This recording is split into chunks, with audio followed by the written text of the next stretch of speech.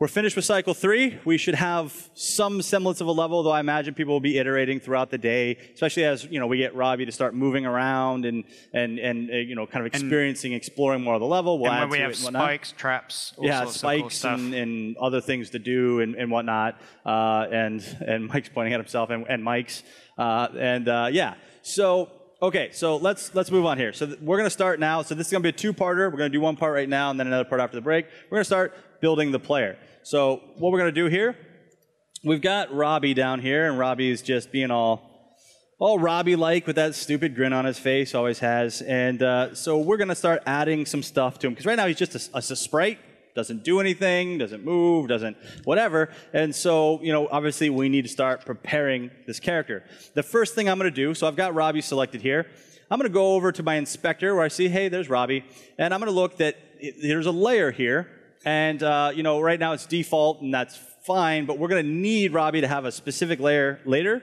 So I'm just going to click the layer drop down, and I'm going to select player, because we want Robbie to be on the player layer, because eventually he's going to need to interact with stuff, and it's going to say, hey, are you the player? And that's how we're going to use, define and determine that. So the next thing I need to do is I need Robbie to be a physical entity. It's got to be able to jump, push, pull, have physics applied. And in Unity, in order to have physics applied, to have the physics engine pay attention, it needs a rigid body.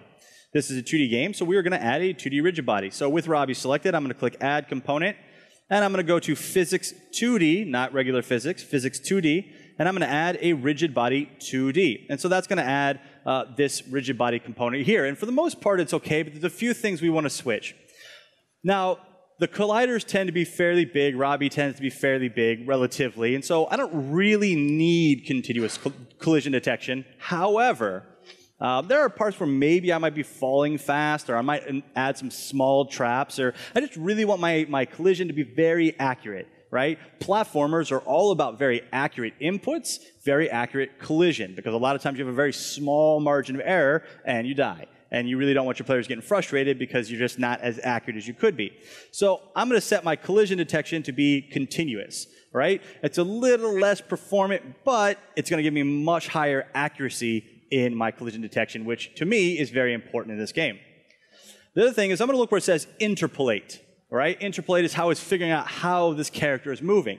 Without interpolation, right now you can see it's set to none, my character might fall, and when it lands on a platform, might move into the platform a little bit and then bounce back on top. Well, I don't want that to happen, because that's going to cause my camera to kind of do that, and it's going to be kind of a jarring experience, and it's going to cause some other collision detection issues where the character could, in theory, get kind of stuck or whatever.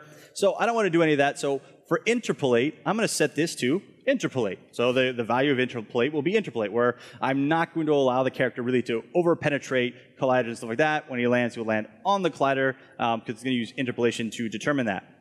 So that's a rigid body, and that's great. And if I were to say just hit play now, my Robbie character just goes, see ya, right? Because it's a physical entity now, which means it's got gravity and all that stuff. However, it doesn't have any physical constraints. There's no boundary to it. So I'm going to add one. So again, with Robbie selected, I'm going to click Add Component, Physics 2D, and Box Collider 2D. And I need to then set up some values. So we can see this box collider gets added around Robbie. It's obviously way too big. And something that is little known with Unity, default physics, default physical material on our colliders has about 40% friction.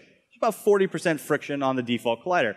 That's fine. The character's feet will have some friction on the ground. The problem is if you jump into a wall, you'll stick to the wall, because 40% friction while you're going really fast is a lot. And you basically just stick like Velcro to the wall, and you don't want that. You want them to slide off the wall. So we're going to apply a physics material that's going to make our character slippery, right? So they won't stick to walls. And we're going to control how they move a little bit differently. So where it says material for my box collider 2D, I'm just going to click my circle selector here.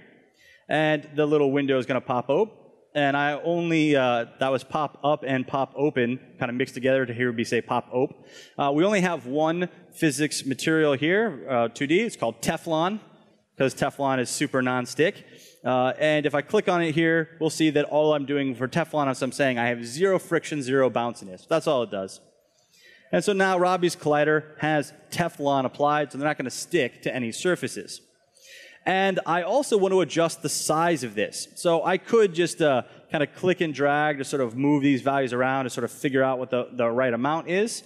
However, I happen to know the right amount. So for my offset, I'm going to set this to 0.9 for my Y offset. For my size, I'm going to say 0.8 wide. So we see here it cleans that up a little bit. And for my height, it's going to be 1.8. And so now if I look, we can see that collider fits nice and easily around Robbie there. His hair sticks out a little bit, but it's magical hair, so it's okay. It'll just go through traps. It's not a problem. And we also have the collider a little bit in front of Robbie, because when Robbie runs, he leans forward a little bit. So basically, while he's moving, which is generally where he'll hit by traps, he's going to fit more readily into this collider. And it's a simple collider. We could do something much more complex, but really, it's unnecessary. This is a nice, even collider. It's about the size of one block unit, which allows you to space your jumps and your timing and everything, and it all works really well. So this seems to be about ready. If I were to hit play right now, you'd see my character now is going to fall and land on the ground instead of fall through it, which is great. However, there's one more thing we need to do that you might not notice. If I were to take Robbie and just say, move him up here, right, seems pretty reasonable, and I were to hit play, we have a bit of an issue. And that issue is that Robbie has a bit of a physics problem in that, he just sort of wants to fall, and since he's coated in Teflon, he's just sliding all over the place, right?